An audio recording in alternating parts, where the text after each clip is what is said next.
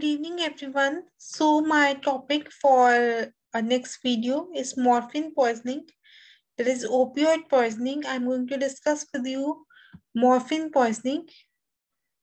And I want to request you, if this video appears helpful to you and it is knowledgeable to you, kindly subscribe to my YouTube channel. That is Dr. Nitika Hans Pharmacology Discussion. Now, morphine poisoning. Now, morphine, clinical overdosage, like accidental overdosage, suicidal, or seen in drug users. Now, morphine poisoning, it can be due to, as the morphine is the stronger analgesic drug. So it can be used to treat very strong pain in the body, like cancer pain or pain of myocardial infarction. So clinical overdosage can occur, accidental overdosage can occur. The patient can take more morphine to produce analgesia, or it can be suicidal, or it can be used in taken in drug addicts like tramadol or heroin. Injections are available and tablets, capsules are available. The drug users, they take the morphine, the opioids, and thus that can lead to poisoning. Occasional delayed toxicity can be due to injection of an opioid into the chilled skin areas. There can be delayed toxicity. Now there's injection of the opioid into the chilled skin areas or in patients with low blood pressure and shock. Means now the patients who are having low blood pressure or who are having shock, so that can lead to occasional delayed toxicity. The drug is not fully absorbed and therefore a subsequent dose may be given. And thus, when normal circulation is restored and an excessive amount may be absorbed suddenly.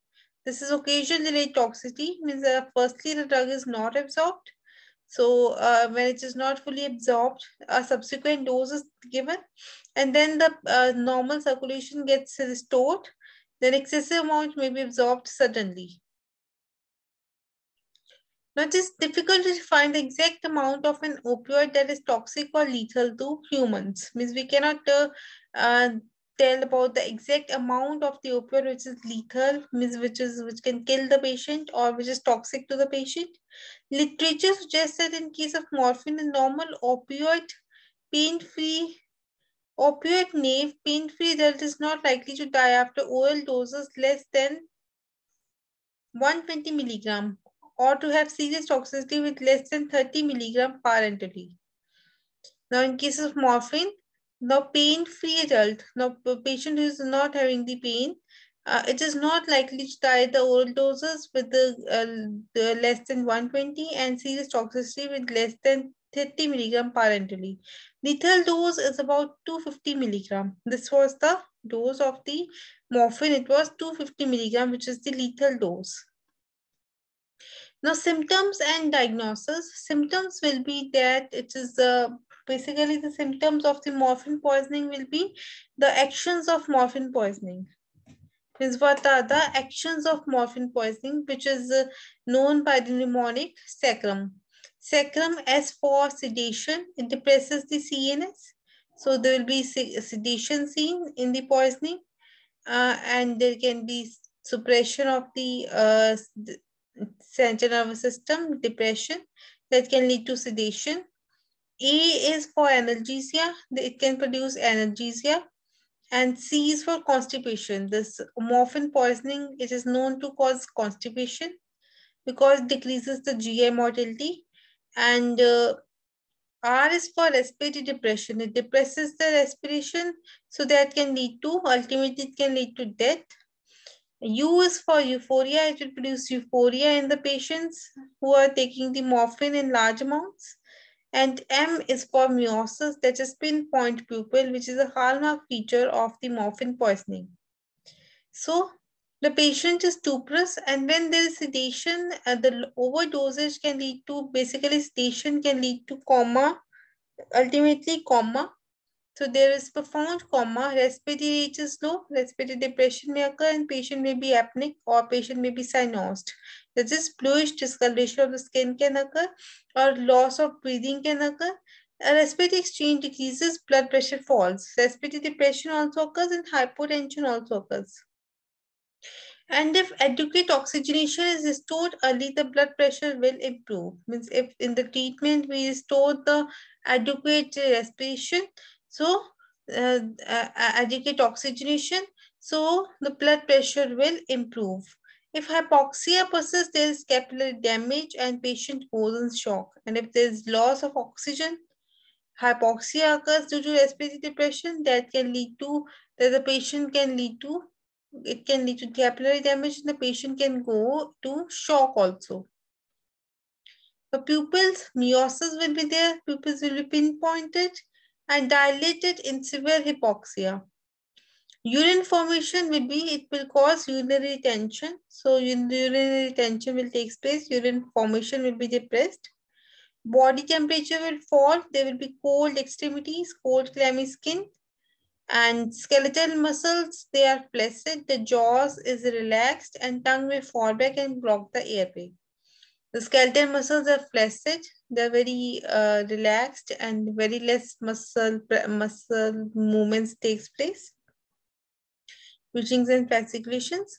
Jaw is relaxed and tongue may fall back and block the airway. Frank convulsions. So if there is a withdrawal symptoms may occur, with the poisoning, then it can lead to convulsions, leading to stimulation of the CNS, leading to convulsions, which are seen in children.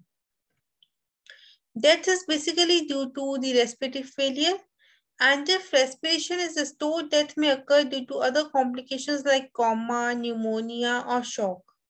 And non-cardiogenic pulmonary edema can also occur due to morphine, methadone, propoxyphene, and pure heroin. Means there can be non-cardiogenic pulmonary edema, respiratory failure, coma, pneumonia, shock, which are the main causes of death in patient of morphine poisoning. Now, what is the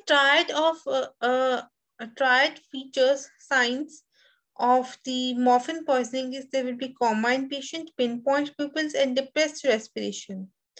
Feeling of needle marks suggestive of addiction. If there is a feeling of needle marks on the finding of needle marks on the skin is there on the arms or in the hands, which are suggestive of addiction, which supports the diagnosis that is the morphine poisoning.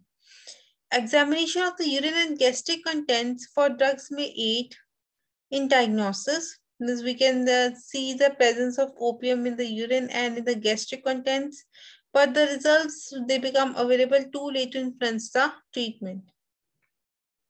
Treatment first step is to establish a patent airway and ventilation. Opioid antagonist posture pressure ventilation can be given, and oxygenation can be given. And then naloxone, which is the antagonist of opioid. It produces reversal of respiratory depression, means there will be tachypnea in case of the respiratory depression. Care should be taken to avoid precipitating. And withdrawal is independent patients who are extremely sensitive to antagonists.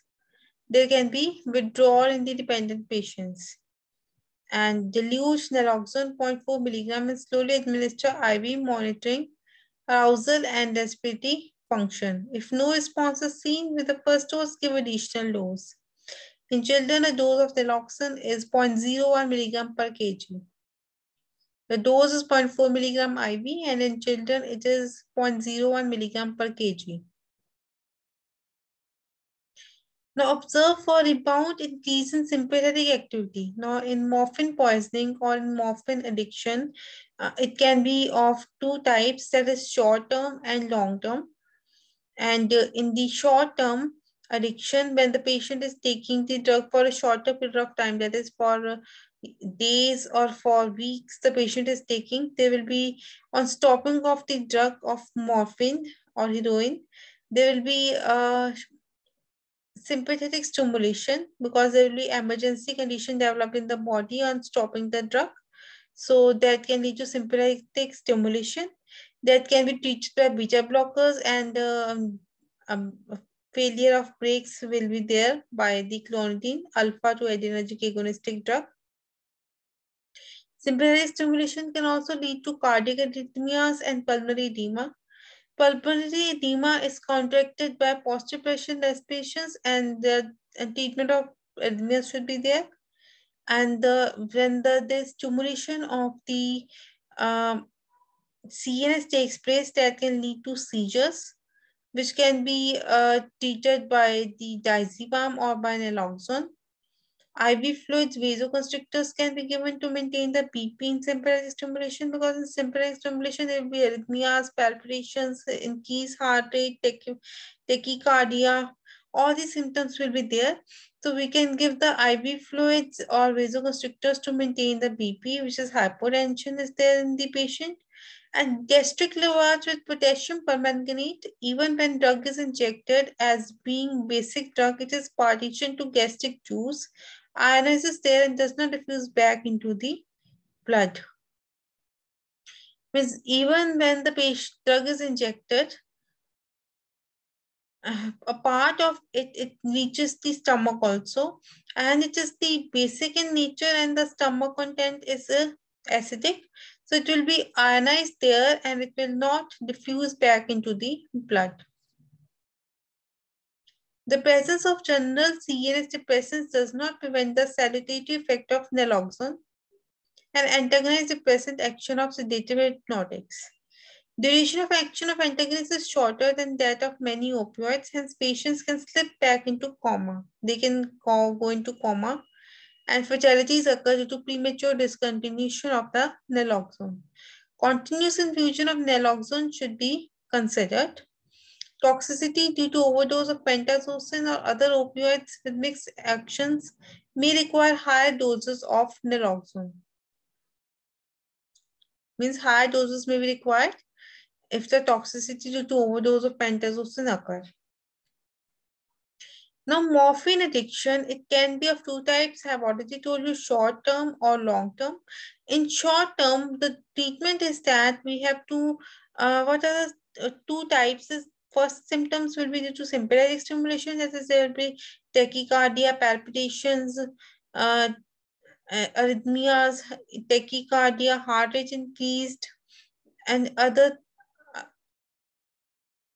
signs and symptoms of sympathetic stimulation will come. And along with it, the withdrawal symptoms may also come with it if we stop the drug. And the withdrawal symptoms will be opposite to the action of the morphine or other opioids. Like in place of sedation, there will be convulsions seen because of the CNS stimulation. In place of the constipation, we will see diarrhea. In place of the respiratory depression, there will be tachypnea. In place of the euphoria, the patient will not be euphoric, the patient will be calm. And in place of the miosis, we will see mydriasis. This the withdrawal symptoms will come. And to treat those withdrawal symptoms, we give the drug methadone, which is longer acting drug, and it acts for a longer period of time, and it suppresses the withdrawal symptoms. Methadone. And for the sympathetic stimulation, we can give beta blockers and clonidine. And withdrawal symptoms are controlled by methadone. To control a long-term addiction, firstly, methadone is given. Long-term addiction is when there is a patient is taking for months or years, and then we cannot stop the drug. We have to give the long-term treatment with methadone, and so it will lead to less withdrawal symptoms. And afterwards, to prevent the relapse, we can give the opioid antagonist, that is naltrexone, which blocks the euphoria, and ultimately the patient stops taking morphine, which is tapered for 2 to 3 weeks. The doses is decreased slowly, and ultimately naltrexone is stopped, and also the patient becomes free from the opioid poisoning also.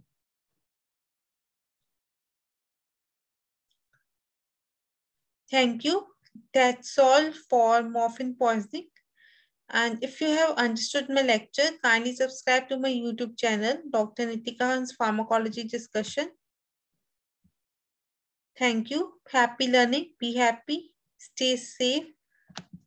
Be healthy. Thank you.